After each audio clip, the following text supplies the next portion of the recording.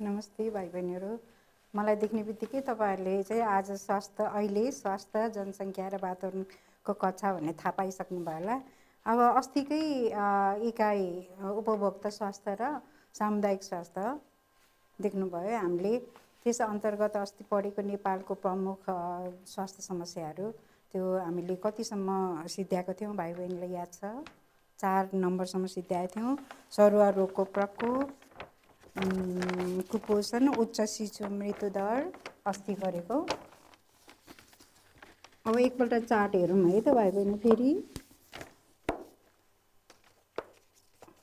त्यो अस्ति हामीले सरुवा रोगको प्रकोप नेपालमा के कारणले चाहिँ सरुवा रोगहरू बढिरहेको छ हैन, हामीले त्यो पढ्यौँ। त्यसको चाहिँ कारणहरू, यसको असर, अब समुदायमा कस्तो असर पर्छ र यसको रोकथामको उपायहरू पनि हामीले अस्ति पढ्यौँ। त्यसपछि कुपोषण पढेको थियौँ। कुपोषण भनेको के हो हैन, यसको कुपोषण हाम्रो समुदायमा धेरै देखिनुको कारणहरू पढ्यौँ हामीले। यसबाट हाम्रो स्वास्थ्यमा, हाम्रो समाजमा कस्तो किसिमको असर पर्छ त्यो पनि हामीले पढ्यौँ र यसलाई कुपोषणलाई रोकथाम गर्ने उपाय पनि पढ्यौँ।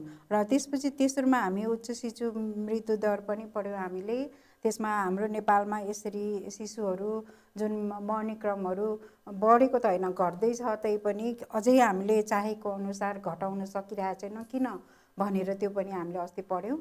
र अब त्यसपछि मातृ मृत्यु दरमा चाहिँ भाइ बहिनीलाई मैले एउटा सानो काम पनि गर्न दिएको थिएँ। के भनेको थिएँ अरे याद छ? ल यसको उपायहरू लेखेर ल्याउनुहोस् है भनेको थिएँ। लेख्नुभयो होला तपाईँहरूले। र मातृ मृत्यु दर हामीले कसरी घटाउन सक्छ त हाम्रो समुदायमा भन्ने कुराहरू चाहिँ हामीले उपाय दिएको थियौँ र तपाईँहरूले घरबाट पनि लेखेर ल्याउनु भनेर। ल आजको पाठ हेरिहाल्नु भयो। आज 5 देखिको 9 सम्म। अब यो तलको दुईटा त हामीले गर्दैनौँ, यो 5 देखिको 9 सम्मको मात्रै गर्छौँ, जुन चाहिँ भाइ बहिनीको किताबमा छ। त्यसै कारणले आज गरिबीबाट सुरु गर्छौँ। र 6 को स्वास्थ्य शिक्षाको कमी, हाम्रो नेपालमा स्वास्थ्य सेवाको कमी, त्यसै जनसङ्ख्या वृद्धि र अस्वास्थ्यकर जीवनशैली र यसको असरहरू र यसबाट बच्ने उपायहरू हामी अब आज पढ्छौँ। र अब गरिबीबाट सुरु गरौँ है त भाइ बहिनीहरू। स्लाइडमा हेर्नु होला।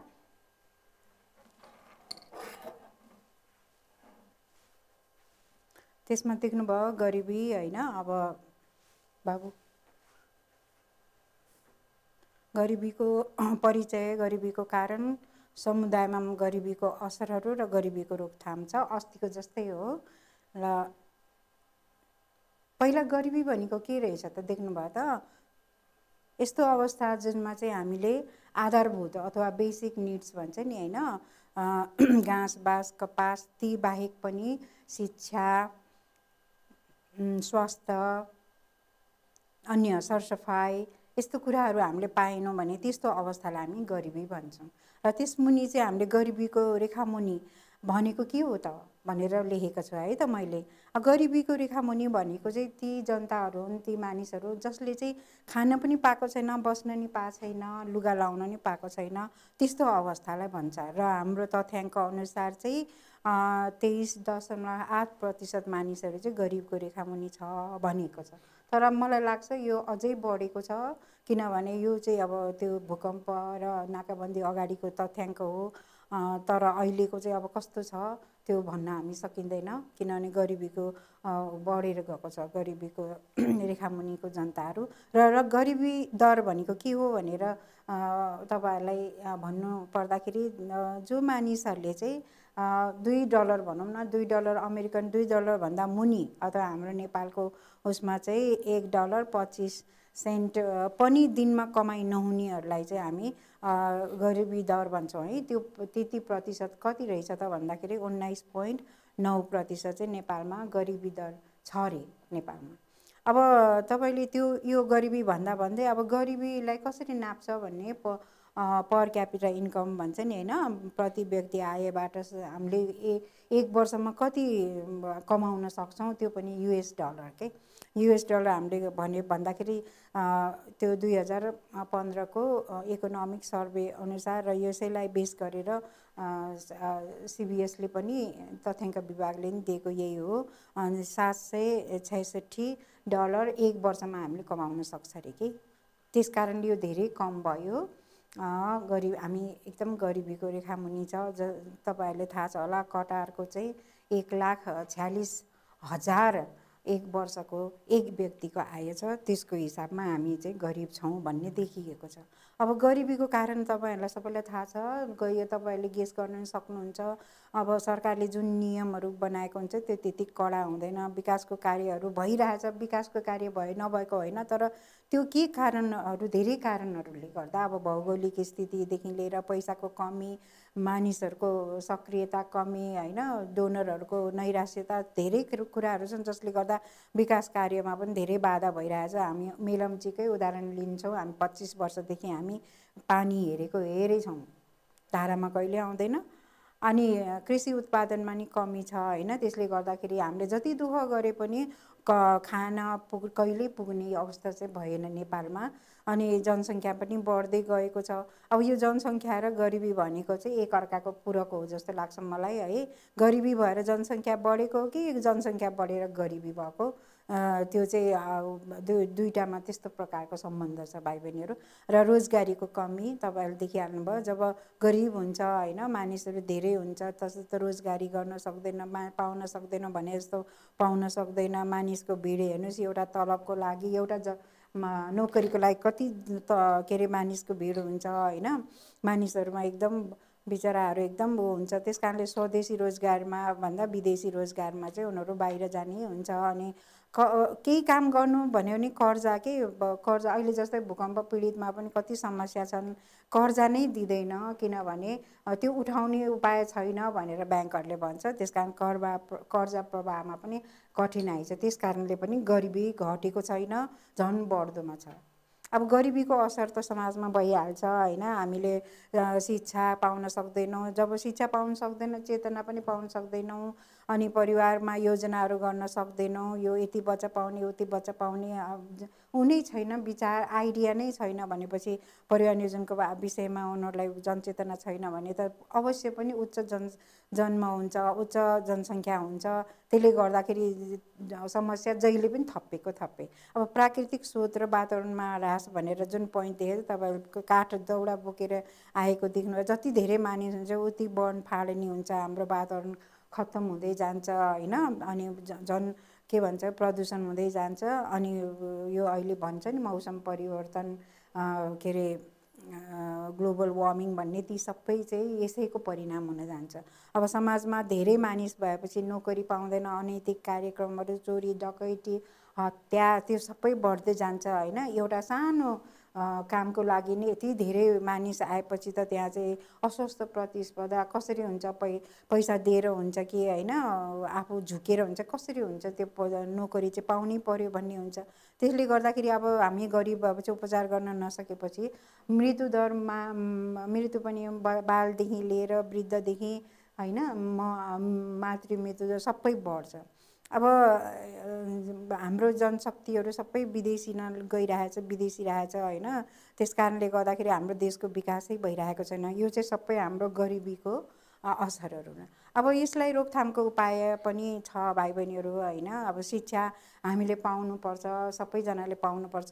केही पुरुषलाई मात्रै होइन, महिला मात्रै होइन, भर्खरकालाई मात्रै होइन, बुढाबुढीले पनि इच्छा गऱ्यो भने औपचारिक रूपमा, अनौपचारिक रूपमा सङ्घ संस्थाहरूले जुन दिन्छ नि, इन्फर्मल, नन फर्मल, इङ्ग्लिसमा त हामी त्यसो भन्छौँ, फर्मल, होइन। त्यसरी जसरी भए पनि देशको जनताले शिक्षा पाउनु पर्यो। उनीहरूले काम गर्न चाह्यो भने केमा तालिम लिन मिल्छ, त्यो उनीहरूले सक्छ, आफ्नो इच्छाअनुसारको तालिम लिने सुविधा पाउनु पर्यो। रोजगारी, अब हेर्नुहोस् न, होइन, हामीले आफैले पनि केही काम गर्न सक्यो भने चाहिँ राम्रो हुन्थ्यो। तर न्यून ब्याजमा हामीलाई ऋण पायो भने सजिलो हुन्थ्यो। यस्तो प्रकारको सुविधा चाहिँ हामीले पाउनुपर्छ, जसले चाहन्छ। अनि लैङ्गिक समानता र समता, त्यो त भाइ बहिनीहरूलाई थाहा छ होला। समानता भनेको चाहिँ मुखले भन्ने हो, समता भनेको चाहिँ गरेर देखाउने हो। मुखले मात्रै सबैजना बराबर भनेर हुँदैन, व्यवहारमा नि गर्नुपर्छ। महिलाहरूलाई अगाडि लग्यो भने घरदेखिको वनसम्म भित्र बाहिर सबैमा चाहिँ राम्रो हुन्छ। त्यस कारणले महिलाहरूलाई चाहिँ के अरे शक्तिशाली बनाउने उपायहरू अपनाउनु पर्ने हुन्छ। देशको सबै क्षेत्रको बराबर विकास हेर्नुहोस् है त, हामीले विकास भन्यो ठुल्ठुलो देशहरू मतलब सहर मात्रै भनिरहेको हुन्छौँ, तर सबै गाउँ गाउँबाटै विकास भएर आए पो सहरमा आएर सबैजना थुप्रिन्न अनि सहरको वातावरण बिग्रिन्न। अनि सरकार पनि अलिक कडा हुनु पर्यो, नियम कानुन बनाउने र त्यसलाई राम्रोसँग पालना गराउनु पर्यो होइन। कृषकहरूलाई बिचरा अब हाम्रो त कृषि प्रधान देश भन्छौँ होइन, अहिले कृषि गर्ने मानिस नै देख्दैनौँ। अब त्यसको लागि चाहिँ आधुनिक प्रविधि गरेर हुन्छ कि कसरी हुन्छ, कृषकहरूलाई तालिम दिएर सहुलियत दिनु पर्यो होइन। अनि हाम्रोमा विदेशीदेखिको स्थानीयदेखिको सरकारी गैर सरकारी सबै किसिमको दानहरू आउँछ, त्यसलाई पनि हामीले उचित रूपले प्रयोग गर्नु पर्यो कि। अब दान त ल्याउने तर आफ्नो खल्तीमा हाल्नु चाहिँ भएन होइन भाइ बहिनीहरू। त्यस कारणले यी हुन् हाम्रो गरिबी हटाउने रोकथाम गर्ने उपायहरू। अब अर्कोमा जाउँ, त्यो चाहिँ स्वास्थ्य शिक्षाको कमी। नेपालमा अब तपाईँहरूलाई थाहा छ स्वास्थ्य शिक्षा भनेको के हो भन्यो भने चाहिँ सरसफाइ, रोग विरुद्ध लड्ने उपायहरू, मातृ तथा शिशु सेवा गर्ने तरिका, खोप तालिका आदि पक्षहरू सम्बन्धी ज्ञान दिनेलाई चाहिँ, र ज्ञान दिएर मात्रै भएन होइन, व्यवहारमा परिवर्तन ल्याउनु पर्यो, उहाँहरूको धारणामा परिवर्तन ल्याउनु पर्यो। जबसम्म धारणामा परिवर्तन आउँदैन, व्यवहारमा परिवर्तन आउँदैन, त्यस कारणले स्वास्थ्य शिक्षाको काम चाहिँ व्यवहारमा पनि परिवर्तन ल्याउने हो।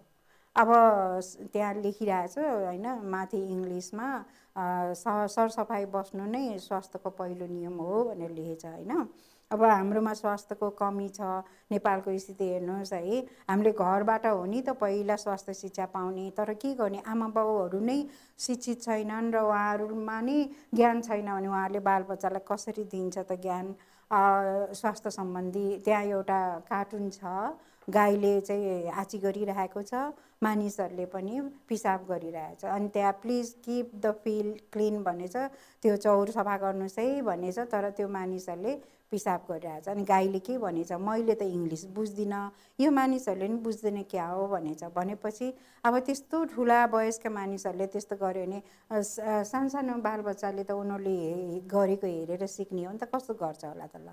अब हामीले दोस्रो चाहिँ हामी स्कुलबाट स्वास्थ्य शिक्षा पाउँछौँ। अब तर स्कुलमा पनि त्यस्तो सुविधा भएको होइन, राम्रो अवस्था भएको, अब जस्तै यही स्वास्थ्य शिक्षा पनि विषय उपलब्ध हुनु पर्यो, र जो व्यक्तिले पढाउन आउँछ सर मिसहरू उहाँहरूले पनि राम्रो जान्नु पर्यो, आफैले पनि गरेर देखाउनु पर्यो। अब त्यो सुविधा पनि अलि राम्रो छैन हाम्रो नेपालमा। अनि अर्को चाहिँ हाम्रो स्वास्थ्य सेवा केन्द्र हो, हस्पिटल, स्वास्थ्य चौकी भन्छ नि, त्यहाँबाट हामीले चाहिँ स्वास्थ्य सम्बन्धी शिक्षाहरू पाउँछौँ। तर कस्तो हुन्छ भने अब जनसङ्ख्या बढेको हुनाले सबैजनाको समय हुँदैन, स्वास्थ्य शिक्षा दिइराख्न पनि एकदम नभई नहुने शिक्षा दिन पनि उहाँहरूको फुर्सद हुँदैन। त्यसले गर्दाखेरि पनि हामीले स्वास्थ्य शिक्षाबाट वञ्चित भइरहेको हुन्छौँ। र गैर सरकारी संस्थाहरूले पनि दिन्छ, घर घरमा गएर दिन्छन्, तर कतिपय त उनीहरूले चाहिँ पैसाको खेती गर्ने मात्रै हो, कागजमा मात्रै देखाउने पनि भइरहेछ। दिलो ज्यानले गरेको भए सायद सबैजनाले स्वास्थ्य शिक्षा पाउँथ्यो र धारणा परिवर्तन गर्थ्यो र व्यवहार पनि परिवर्तन गर्थ्यो होला जस्तो लाग्छ मलाई भाइ बहिनीहरू। अब नेपालमा शिक्षाबाट पहिलो हामीले चाहिँ स्वास्थ्य शिक्षाबाटै पाउने हुनाले हाम्रा केटाकेटीहरू स्कुल जान्छन्, भाइ बहिनीहरू जस्तै होइन। अब 2001मा चाहिँ हाम्रो के अरे साक्षरता 54.8 थियो होइन। अब अहिले चाहिँ बढेर महिला र पुरुषको दुइटैको बढेर अब 65.9 झन्डै 66 भइसक्यो। तैपनि महिलाहरूको चाहिँ पुरुषकोमा अलिक कमै छ। त्यहाँ धेरै कारणहरू छ, फोटोमा देख्नु भएको छ। केटीहरूलाई सकेसम्म महिलाहरूलाई स्कुलमा आओस् भनेर खाजा दिने, के अरे आँटा दिने, तेल दिने, अनेक के अरे नेपाल यो एसियाको मुलुकहरूमै सबैतिर यो छ। यस्तो गर्दाखेरि पनि अझै यहाँ नानीहरूले गुराँस बेचिरहेको छ स्कुल जाने बेलामा बाटोमा बसेर। यसरी नानीहरूलाई हामीले कसरी चाहिँ स्कुलमा लगेर स्वास्थ्य शिक्षाहरू अरू अन्य शिक्षाको साथै स्वास्थ्य शिक्षा पनि दिन पाऊँ भन्ने चाहिँ हाम्रो उपाय हो भाइ बहिनीहरू। अब हाम्रो स्वास्थ्य शिक्षा किन भएन त हाम्रो देशमा राम्रो किन भएन भन्दाखेरि स्कुलको शिक्षा नै व्यवस्थित छैन होइन। अब के अरे केटाकेटी कहीँ केटाकेटी हुँदैन, कहीँ चाहिँ टिचरहरू हुँदैन होइन। त्यस्तो अवस्था छ हाम्रो नेपालमा। यातायात राम्रो छैन, नानीहरू हेर्नु त केमा चढेर चाहिँ जाँदा कति लड्ने, कति दुर्घटना हुने सम्भावनाहरू छ। स्वास्थ्य सेवा राम्रो छैन, गाउँ गाउँमा स्वास्थ्य चौकीहरू छैन, अस्पताल छैन। अनि गाउँका मानिसहरूले कहाँबाट चाहिँ शिक्षा पाउने होला, स्वास्थ्य शिक्षा होइन। सरकारले गरेको नीति कार्यान्वयन राम्रो गर्दैन, नीति पनि बनाउँदैन, नीति बनाएको पनि कार्यान्वयन राम्रो गर्दैन। गाउँ गाउँमा त कोही पनि जान चाहन्न, सबै सेवा सहरमा मात्रै थुप्रेर के गर्ने होइन। अब मानिसहरूको चेतना छैन, स्वास्थ्य शिक्षा को बारेमा सरसफाइ गरेर बस्ने, रोग कसरी चाहिँ निवारण गर्ने होइन। कतिपय त उनीहरूले थाहा पाएर नि लापरवाही गर्छ भने चाहिँ कतिपय चाहिँ थाहा नै हुँदैन। त्यस कारणले गर्दाखेरि अब अर्को कुरा चाहिँ अब स्वास्थ्य शिक्षालाई चाहिँ मानिसहरूले त्यति महत्त्व दिँदैन होइन त्यो विषयलाई। किनभने यो त दिनदिनै गरी आउने चिज हो, केटाकेटीले आफै थाहा हुन्छ किन पढ्नु पर्यो भन्ने पक्षमा पनि कति मानिसहरू छन्। त्यस कारणले गर्दा अब हामीले यस्तो स्वास्थ्य शिक्षा नपाएपछि वातावरण त सफा हुने भएन, मानिसहरू आफू पनि सफा हुने भएन, धेरै रोगहरू लाग्ने भयो। अस्वस्थता भनेको चाहिँ मर्बिडिटी भन्छ, त्यो रोग लागेपछि कोही मरिहाल्छ, कोही चाहिँ मर्दैनन्, पछिसम्म बिरामी भएर बसिरहेको हुन्छ होइन। काम गर्ने क्षमता घटेपछि त हाम्रो आर्थिक अवस्था पनि राम्रो हुँदैन। अनि जब समाजमा धेरै घटनाहरू पनि घट्छ, जस्तै यस्तो गर्नुहुन्न भन्ने थाहा पनि त हुँदैन होइन। अनि यौन दुर्व्यवहारदेखि बलात्कार, मानव बेचबिखन, यति धेरै के अरे सोसियल इभिल्सहरू हुन्छ समाजमा होइन। अनि समुदाय त अशान्ति भइहाल्यो, मानिसहरू पनि अशान्ति हुन्छ, डर त्रास जहिले पनि बढ्ने हुन्छ। अब यो सबै हटाउने उपाय त सबैभन्दा मुख्य त हामीले के गर्नु पर्यो त, स्वास्थ्य शिक्षा दिने स्रोतहरू बढाउनु पर्यो। अघि मैले भने घर, स्कुल, स्वास्थ्य चौकीहरू, अनि गैर सरकारी संस्था, सरकारी संस्था धेरै छन् है। त्यहीमध्ये पनि अझै धेरै तरिकाबाट बढाउनु पर्ने हुन्छ। त्यहाँ एउटा आमा र छोरीले खुला दिशामुक्त क्षेत्र घोषणा गरेको कार्ड पनि छ होइन भाइ बहिनीहरू। अनि योजना राम्रोसँग सरकारले बनाउनु पर्यो। शिक्षक शिक्षिकाहरू, स्वास्थ्य कर्मीहरूलाई पनि तालिम दिनु पर्यो राम्रोसँग। अब भौतिक पूर्वाधारहरू बढाउनु पर्यो, स्कुलहरू, अस्पतालहरू अलिक धेरै बनाउनु पर्यो।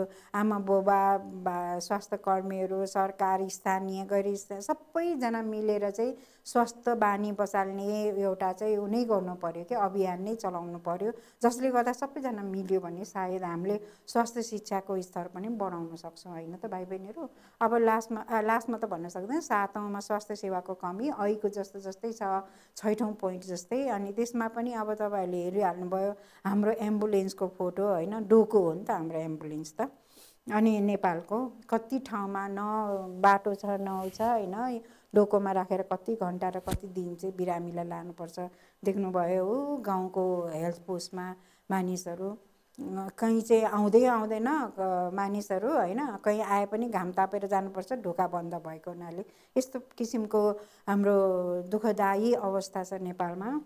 अब स्वास्थ्य सेवाको परिचय भने जनतालाई चिकित्सा उपचार होइन, बिरामी भएको बेलामा या बिरामी नहुँदै पनि हामीले रोकथामको लागि दिइने सेवाहरूलाई चाहिँ स्वास्थ्य सेवा भनिन्छ। अब यो चाहिँ स्वास्थ्य चौकी, अस्पताल, मेडिकल कलेज, नर्सिङ होम होइन, धेरै ठाउँबाट पाउन सकिन्छ दक्ष स्वास्थ्य कर्मीहरूबाट। अनि तर पनि हाम्रो नेपालको स्थिति राम्रो छैन भनिहालेँ, हाम्रो एकदम कम छ। जस्तै अब यो तपाईँहरूलाई यो डेटा दिएको छ होइन, तर अब यो डेटामा धेरै ध्यान दिएर गर्नु पर्दैन। एउटा सरर नेपालको स्थिति यस्तो रहेछ है त। अहिले हालसालमा 403 चाहिँ अस्पतालहरू रहेछ, तर सायद योभन्दा बढी छ होला जस्तो लाग्छ मलाई अस्पतालहरू। तैपनि यहाँ चाहिँ 403 दिएको छ भने प्राइमेरी अब भनेको प्राथमिक स्वास्थ्य सेवा केन्द्र चाहिँ 208। अहिले मैले अहिलेको मात्रै भनेको है भाइ बहिनी। हेल्थ पोस्ट यिनीहरू चाहिँ कहिलेकाहीँ प्रश्न आउँछ तपाईँहरूलाई, कति छ स्वास्थ्य चौकी नेपालमा होइन, कति छ उपस्वास्थ्य चौकी, आयुर्वेदिक औषधालय कति छ नेपालमा, त्यो पनि उति नै छ। जस्तै त्यो पनि मानिसहरूले उति नै महत्त्व दिएर चाहिँ आयुर्वेदिक औषधालय, अहिले त झन् धेरै मानिसहरू चाहिँ फेरि आयुर्वेदिक र यो नेचुरोप्याथी भन्छ, नेचुरल्ली नै औषधि गर्नेतिर लागेको छ। अनि डक्टर हुन त डक्टरको सङ्ख्या यहाँ हेर्दाखेरि हाँसो उठ्छ, किनभने 1200 भन्दा बढी त के भन्छ डक्टरहरू एक वर्षमै उत्पादन हुन्छ भने अब 16,800 मात्रै कसरी चाहिँ डक्टर छ नेपालमा। अब नर्सहरू पनि उति नै तरिकाबाट प्राइभेट र सरकारीबाट नेपालमा उत्पादन हुन्छ, तर त्यहाँ 33,000 मात्रै लेखिरहेको छ। अनि सिनियर हेल्थ वर्करहरू पनि 9,500 लेखिरहेको छ। अनि हेल्थ एसिस्टेन्ट चाहिँ 7,175 लेखिरहेको छ। अब कविराज र वैद्य भन्छ, उहाँहरू चाहिँ डक्टर हुन् होइन। आयुर्वेदिकमा अहिले 741 छ भनेर जुन चाहिँ नयाँ डेटा दिएको छ भाइ बहिनीहरू, त्यो केही मात्रामा चाहिँ अलिकति सर याद गर्नु होला। अब एउटा हाँसउठ्दो कुरा के छ भने हामीले आजभोलि चाहिँ पहिला चाहिँ हामी सही अनुसार चाहिँ हस्पिटल छुट्याउँथ्यो, आजभोलि चाहिँ सेवा अनुसार हस्पिटल छुट्याउने भनेर सन् 2017 अहिले यही वर्षमै चाहिँ सरकारले गरेको डिसिजन हो भनौँ न, निर्णय हो। अब तर यो पहिलादेखिको हेर्दै आउनु भयो भने एउटा पत्रिकामा आएको यो के रिपब्लिकमा के आएको, हाम्रो देशमा 12वटा अस्पतालमा एउटा पनि बेड छैन भनेर रिपब्लिकमा आएको हो। त्यस कारणले गर्दाखेरि भन्नु त यो एप्रुभ बेड भनेको चाहिँ यतिवटा शय्या छ है त्यो अस्पतालमा भन्ने, अनि यता बेड त्यहाँ छ भन्दा त 0 हेर्नुहोस् है, त्यहाँभन्दा धेरै नै कम छ। त्यस कारणले गर्दाखेरि जसरी बेड कम छ, अस्पताल कम छ र स्वास्थ्यकर्मी कम छ, अब हाम्रो नेपालमा कसरी चाहिँ स्वास्थ्य सेवा चाहिँ कम नहोस् त होइन। अब त्यस कारणले गर्दाखेरि अब गाउँ गाउँमा सानोतिनो स्वास्थ्य चौकी, अस्पताल, प्राथमिक सेवा केन्द्रहरू छन्। मानिसहरू कहाँ कहाँबाट एम्बुलेन्स केही नभएर बोकेर ल्याउँछ। कति दुःख छ हाम्रो नेपालमा होइन। तर हाम्रो देशको विकटताले गर्दाखेरि यस्तो दुःख पाएको भन्न चाहिँ मिल्दैन है भाइ बहिनीहरू। हाम्रो जस्तो देश त धेरै छ नि संसारमा होइन, ल्यान्डलक कन्ट्रीदेखि लिएर कति यस्तै डाँडा काँडा भएको। कसरी उनीहरू जस्तो स्विजरल्यान्डहरू हेर्नुहोस्, अस्ट्रियाहरू हेर्नुहोस् है, उनीहरू हुनसक्छ, हामी कसरी हुन सक्दैन। मलाई जहाँसम्म लाग्छ अब कारण चाहिँ हाम्रो आर्थिक स्थिति कमजोर भन्नुभन्दा पनि सरकारको नीति नै कमजोर हो कि जस्तो मलाई लाग्छ है। किनभने अब गरिबले गर्दा यस्तो भएको भन्नु चाहिँ अलि मिल्दैन। तर पनि कारणहरूमा चाहिँ मैले अब स्वास्थ्य संरक्षण, आधुनिक उपकरणहरूको कमी, सरकार कमजोर भएर देश कमजोर भयो, आर्थिक अवस्थामा मानिसहरूले थाहा पाएन अस्पताल चाहिन्छ भन्ने, नभए त स्थानीय मान्छेले नि त हामीलाई चाहिन्छ है भनेर सरकारलाई कराउन सक्थ्यो नि त होइन। किन चाहिँ धामी झाँक्रीकोमा जान्छन् त होइन। अब जमिन त्यस्तो छ, त्यस कारणले गाह्रो भयो भन्नु पर्यो अब अहिलेको अवस्थामा चाहिँ। अब स्वास्थ्य सेवाको कमी भएमा असर कस्तो हुन्छ त मानिसहरूमा, तपाईँले पिक्चरमा पनि देख्नुभयो होइन। अब अस्पताल जान पाउँदैन, बाटोमै मृत्यु हुन्छ, अस्पताल पुगेर नि मृत्यु हुन्छ, घरैमा मृत्यु हुन्छ। अनि धामी झाँक्रीकोमा जान्छन्। धामी झाँक्री पनि अब हुन त आजभोलि उहाँहरूलाई पनि ट्रेनिङ दिएर मेडिकल के अरे उपचार गर्ने तरिका त सिकाएको छ उहाँहरूलाई पनि। तै पनि सबै धामी झाँक्रीहरू चाहिँ जेन्युइन भनौँ न उनै हुन्, सक्कली नै हुन् भन्न पनि सकिँदैन कि होइन। पैसाको लागि मात्रै पनि हुनसक्छ। अब यस्तो तरिकाले स्वास्थ्य सेवा भएन भने त हाम्रो सानो सानो रोगले पनि मानिस मर्ने, अस्वस्थता हुने हो कि होइन। अनि घरमा त कमाउने मान्छे नै रोगी भएपछि अनि देशले पनि जनशक्ति गुमाउँछ, देशको विकास पनि हुँदैन। अब हाम्रो ह्युमन डेभलपमेन्ट इन्डेक्स भन्छ नि, मानव विकास सूचाङ्कमा पनि हाम्रो 144 छ कि कति छ, त्यसमा पनि हामी चाहिँ गरिबीतिर धकेलिँदै जान्छौँ कि होइन। त्यस कारणले गर्दा अब यसलाई हामी उपाय सोच्नु पर्यो। स्वास्थ्य सेवालाई कसरी बढाउने त सरकारले अब राम्रो योजना बनाउनु पर्यो। स्वास्थ्य सेवाहरूको स्तर अब पहिलाभन्दा राम्रो गराउँदै गयो भने मानिसहरू पनि आकर्षित भएर आउँछ होइन। सुविधा दिने मानिसलाई पनि त राम्रोसँग के भन्छ अरे सुविधाहरू दिनु पर्यो नि। जस्तै अब जो डक्टर छन्, स्वास्थ्यकर्मी, उहाँहरूकै तलब पनि राम्रो छैन, उहाँहरूलाई सुविधा छैन भने काम गर्नमा जाँगर आउँदैन, जोस आउँदैन होइन। त्यस कारणले गर्दाखेरि नयाँ नयाँ उपकरण, तलबहरू वृद्धिदेखि लिएर सुविधा सबै गरेर स्वास्थ्यकर्मीहरूलाई पनि खुसी पार्नु पर्यो होइन। अब यहाँ एकजनाले कम्प्युटरमा हेरिरहेको छ, आजभोलि त हुन त टेलिमेडिसिन भन्छ। गाउँको मानिसहरूले पनि सहरको डक्टरसँग उपचार गर्न सकिन्छ। सहरमा बसेर डक्टरले गाउँमा अपरेसन गर्न सकिन्छ, त्यहाँका के अरे चिकित्सकहरूको लाई सहयोग गरेर है। यस्ता अझै बढाउँदै जाने, जस्तै बजेटहरू पनि एकदम के अरे खोजेर राम्रो ठिक ठाउँमा चाहिँ गर्नुपर्ने हुन्छ होइन त भाइ बहिनीहरू। अब जनसङ्ख्या वृद्धि यो हाम्रो अब सिद्धि नै लाग्यो है। अब जनसङ्ख्या वृद्धि भनेको के हो भनेर त भाइ बहिनीलाई अलिकता आइडिया छ होला। जनसङ्ख्या वृद्धि भनेको कुनै ठाउँमा मानिसहरूको सङ्ख्या बढ्दै जाने, त्यसमा पनि यदि वर्षेमा 10% 2%भन्दा माथि बढ्छ हरेक वर्ष भने त्यसलाई चाहिँ उच्च जनसङ्ख्या वृद्धि भन्छ होइन। अब लक्किली तपाईँले त्यहाँ देख्नुहोस् त, हेर्नुहोस् त त्यहाँ के देखेछ तथ्याङ्कमा 2001मा चाहिँ हाम्रो 2.24 थियो अरे के प्रतिशत हरेक वर्ष बढ्दै जाने। त्यो बेला त्यो अनुसार चाहिँ हाम्रो उच्च जनसङ्ख्या वृद्धि थियो र 2011मा चाहिँ खुसीको कुरा छ कि 1.35 मात्रै प्रतिशतले हरेक वर्ष अझै पनि बढ्दैछ हाम्रो जनसङ्ख्या। अब विदेशहरूमा धेरै ठाउँहरूमा जहाँ चाहिँ जनसङ्ख्या कति पनि बढेको छैन, कतिमा त माइनस भएर गइरहेको छ है। हाम्रो चाहिँ अब अलिकता बढिरहेको छ, त्यही पनि केही हदसम्म चाहिँ। अब केही आइडिया है त भाइ बहिनी, हेर्नुहोस् त संसारमा कुन देशहरूमा धेरै जनसङ्ख्या वृद्धि भएको रहेछ र कुनमा चाहिँ माइनस भनेको थोरै एकदम घट्दै गएको रहेछ होइन भन्नेको आइडिया मात्रै हो यो तपाईँहरूलाई। अब अहिलेसम्मको सबैभन्दा धेरै कहाँको देख्नुभयो त? एक वर्षमा ओमानको है 8.45%। माई गुडनेस, कति धेरै रहेछ त होइन। अब अरू पनि यसो हेर्नुहोस् है त, आफूहरूले नै हेर्नुहोस्।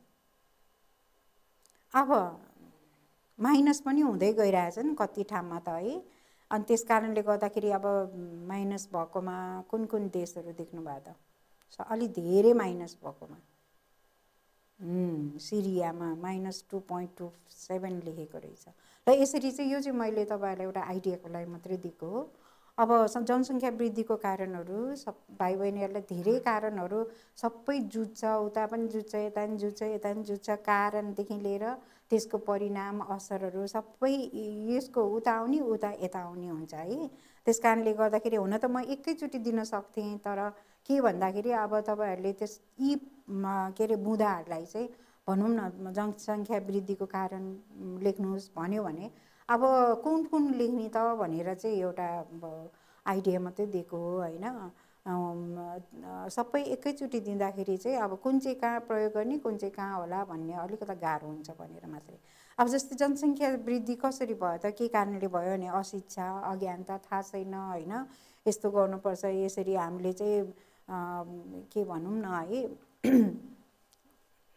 के भन्छ अरे गर्भनिरोधकहरू प्रयोग गर्नुपर्छ भन्ने पनि थाहा छैन। अब छिटो बिहा गर्नुहुन्न भन्ने पनि थाहा छैन बिचराहरूलाई। गरिब छ, न अस्पताल जान सक्छ, न स्कुल जान सक्छ होइन। न एनजिओले केही सिकायो भने पनि त्यो घरकै काम धेरै हुन्छ होइन, कसरी जाने बिचराहरू। अनि स्वास्थ्य सेवा दिने ठाउँ पनि टाढा टाढा छ। कति ठाउँमा त 4-5 घन्टा त कम हो हिँडेर जाने भनेको होइन, 4-5 दिनै लाग्छ। अब परम्परागत चलन चल्ती त अझैसम्म मानि नै आएको छ, सानैदेखि विवाह गर्ने, छिटो विवाह गर्ने। उहाँहरूलाई थाहा नै छैन कि है यसरी केसको के परिणाम हुन्छ बहुविवाह है। बच्चा भनेको के हो, ईश्वरको वरदान हो, परिनियोजन गर्नुहुन्न पाप लाग्छ भन्ने हुन्छ नि। अब अझै पनि हाम्रो संयुक्त परिवारको धारणा छ, जोइन्ट फ्यामिलीमा बस्ने, धेरैजना भयो भने सुरक्षा धेरै हुन्छ, पछि बालबच्चाले हामीलाई हेर्छ भन्ने धेरै धारणाहरू छ होइन। अनि जस्तै गरिब कमजोर सरकारको उनीहरूले कहिले पनि नियम कानुन बलियो बनाउन नसक्ने, बालबालिकाहरू चाहिँ हाम्रो भविष्यको हो भनेर कहिले पनि उनीहरूले चाहिँ कम बच्चा पाउनेतिर नजाने है। अब यसले असर त पर्छ अब धेरै मानिस भएपछि प्राकृतिक स्रोतहरू प्रयोग हुने, वातावरणमा ह्रास आउने, बाढी पहिरो आउने देखिहाल्नुभएछ होइन तपाईँहरूले। यहाँ पनि यो के अरे भूक्षय भएको, अनि जनसङ्ख्या के भन्छ अरे धेरै भएपछि रोजगार पाउँदैन, मानिसहरूको भिड हुन्छ, अस्वस्थ प्रतिस्पर्धा हुन्छ। मानिसहरू देशमा छैन, केही छैन भन्यो, ऋण गर्यो, आफ्नो घर जग्गा धितो राख्यो, विदेश गयो, त्यहीँ पनि काम गर्न नसक्यो, आत्महत्या गर्यो है। एकदम रोग व्याधि लाग्यो, मानसिक के आजभोलि यति धेरै बढेको छ अरे विदेश जानेहरूमा। किनभने उहाँ पनि राम्रो होला कमाउला भनेर गएको, अब उनीहरूले चाहिँ त्यति साह्रो फाइदा देखिएन भनेपछि के गर्ने त भनेर आत्महत्या गर्ने क्रम त धेरै बढेको छ अरे पत्रिकाहरूले भनेको होइन। अब मानिसहरूको यस्तो कारणले गर्दाखेरि धेरै समाजमा चेलीबेटी बेचबिखन, मानव अङ्ग बेचबिखन देखि लिएर होइन लागु पदार्थ ओसार पसार धेरै किसिमको चाहिँ सामाजिक विकृतिहरू बढ्छ भाइ बहिनीहरू। प्रदूषण उति नै हुन्छ त्यसबाट। अब अस्ति तपाईँहरूले पढिसक्नुभयो वातावरणबाट होइन, दूषित वातावरणले के हुन्छ भनेर पढ्नुभयो। त्यस्तोबाट चाहिँ अब हावाबाट सर्ने, पानीबाट सर्ने होइन रोगहरूदेखि के भन्छ मच्छर लामखुट्टेहरू किरा फटेङ्ग्रादेखि धेरै अब त्यति धेरै रोग भएपछि त मानिसहरू मर्ने नै भयो होइन। त्यस कारणले गर्दाखेरि यो जनसङ्ख्या वृद्धिको असर चाहिँ एकदम नराम्रो हामी त भोगि नै राखेका छौँ भाइ बहिनीहरूले थाहा छँदैछ। त्यस कारणले अब यो घटाउने उपाय चाहिँ मुख्य दुईवटा छ होइन। एउटा चाहिँ जनसङ्ख्या व्यवस्थापन गर्ने हो, हामीले त्यो चाहिँ प्रत्यक्ष रूपबाट पनि गर्न सक्छौँ। जस्तै गर्भनिरोधको प्रयोग गर्यो भने तुरुन्त असर देखिन्छ, अहिले नै असर देखिन्छ, यसलाई हामी प्रत्यक्ष उपाय भन्छौँ होइन। तर अप्रत्यक्ष उपायमा चाहिँ हामीले सबैलाई शिक्षा दिने, सिपमूलक तालिम, रोजगारी होइन, ऋणहरू दिने, यीहरू चाहिँ कस्तो हुन्छ भने एकदम इफेक्टिभ हुन्छ। पछि यसको असर देखिन्छ तर तुरुन्तै चाहिँ देखिन्न, तर एकदम राम्रो हुन्छ यसको लामो लङ टर्ममा चाहिँ राम्रो हुन्छ भन्छ कि। लैङ्गिक समानता समता यो भयो भने चाहिँ घरमा पनि शान्ति आउँछ। घरमा शान्ति आएको बित्तिकै के भन्छ अरे सबैजना मिलेर महिलाको पनि उत्थान हुन्छ केही न। त्यस कारणले गर्दाखेरि अब यो भयो हाम्रो चाहिँ अप्रत्यक्ष उपाय। र अर्को चाहिँ उपाय चाहिँ समुदायमा प्रचलित कुरीतिहरू छन् नि होइन, तिनीहरूलाई हटाउनु पर्यो। छिटो छिटो विवाह नगर्ने, महिलाहरूलाई जुन तल्लो स्थान दिएर उनीहरूलाई धेरै किसिमको व्रतहरू बस्न लाउने, यहाँ त्यहाँ गर्छ नि होइन, यस्तोहरू पनि गर्न नदिने। अब सरकारले पनि बलियो जनसङ्ख्या नीतिहरू बनाउने जसले गर्दाखेरि हाम्रो के भन्छ अरे जनताहरूमा कसरी हुन्छ होइन, जनसङ्ख्या घटाउनु भनेर त मिल्दैन है, त्यसलाई हामीले व्यवस्थापन भन्न मिल्छौँ, नियन्त्रण भन्नु पनि मिल्दैन। किनभने भएको मान्छेलाई बम पड्काएर गोली हानेर मार्नु त भएन होइन, उनीहरूलाई चाहिँ राम्रोसँग व्यवस्थापन गर्ने। अब हाम्रो देशमा चाहिँ के भन्छ नियन्त्रण भन्छ, विदेशमा चाहिँ बढाउने भन्छ। फेरि विदेशमा त ऊ हुँदैन नि त, मानिसहरू धेरै हुँदैन, कसरी उनीहरूले चाहिँ बढाउने भन्दा अहिले तपाईँहरूले डिबी भनेको सुन्नुभयो होला होइन, कतिजनालाई चाहिँ पढ्न पठाउँछ, बोलाउँछ, सहुलियत दिन्छ। ती सबै चाहिँ जनसङ्ख्या बढाउने उपायहरू हुन्छ। अमेरिका, अस्ट्रेलिया, क्यानाडाहरूले, युरोपले चाहिँ यो उपायहरू अपनाइरहेको छ जनसङ्ख्या बढाउनको लागि होइन भाइ बहिनी। हामीहरू चाहिँ नियन्त्रणमा छौँ किनभने हाम्रो अझै पनि 2011ले के भनेको थियो, अघि भर्खर देखाएको थिएँ नि मैले, अघि भर्खर देखाएको थिएँ नि 1.35% होइन, अझै छ भने। अब आखिरी आजको है अस्वास्थ्यकर जीवनशैली यो चाहिँ अब आजभोलि सहरीकरण र आधुनिकीकरणले गर्दाखेरि अस्वास्थ्यकर जीवनशैली एकदम बढिरहेको छ। अनि यो भन्दाखेरि हामीले यो महिलामा बस्ने पनि अस्वास्थ्यकर जीवनशैलीमै आउँछ। अब स्थान अस्वास्थ्यकर छ होइन, महिला छ, जीवन हामीले कस्तो जीवन बिताइरहेको छ, कामै नगरेर सोफामा बसे कुर्सीमा बसेर असन्तुलित भोजनहरू खाइरहेछ, मद्यपान धुम्रपान लागु पदार्थ पनि लिने है, नकारात्मक भावनाहरू लिने, रिस गर्ने होइन, उसलाई खुट्टा तान्ने यहाँ त्यहाँ, अनि रिस गर्ने, यस्तो नयाँ प्रविधिहरू चलाएछ, मोबाइल चलाउने, टिभी हेर्ने होइन, मानव बेचबिखन, देह व्यापार, लागु पदार्थ, यस्तो यो सबै कुराहरू चाहिँ हाम्रो केमा पर्छ भने अस्वास्थ्यकर जीवनशैलीमा पर्छ। अब नेपालमा कस्तो स्थिति छ, नेपालमा सर्ने नसर्ने रोगहरू सबै छ, दोहोरो रूपमै छ। हामी त 30% सर्ने छ भने 60% नसर्ने रोगहरू छ है। यहाँ डाक्टर अनिता बाँके र उहाँका साथीहरूले चाहिँ 2012मा गरेको केही स्कुलहरूमा के अरे सर्वेक्षण गरेकोमा यो आमा बाबालाई पनि थाहा छैन कि यो जङ्क फुडहरू भनेको चाहिँ राम्रो हुँदैन भनेर बच्चालाई दिनुहुन्न भनेर, अझै 12%ले त जङ्क फुड राम्रो हो अरे कि होइन। अनि कतिजनालाई चाहिँ यो राम्रो हुँदैन, यसको नराम्रो असर छ भनेर त थाहा नै छैन, 32% आमाहरूलाई भनेर देखाएको रहेछ। अस्वास्थ्यकर जीवनशैलीको कारणहरू तपाईँहरूले चाहिँ अस्वास्थ्यकर जीवनशैली सम्बन्धी अज्ञानता क्या। अब यो भनेको होइन हामी त बर्गर खाए के हुन्छ त पेट भरिहाल्छ, यहाँ त नि त मासु छ, प्रोटिन छ भन्छ नि होइन, त्यस्तो प्रकारको। अनि रक्सीले राम्रो गर्छ भन्ने, चुरोटले भोक लाग्दैन भने अनेक किसिमको भन्छन् क्या, थाहा नै छैन उनीहरूलाई होइन।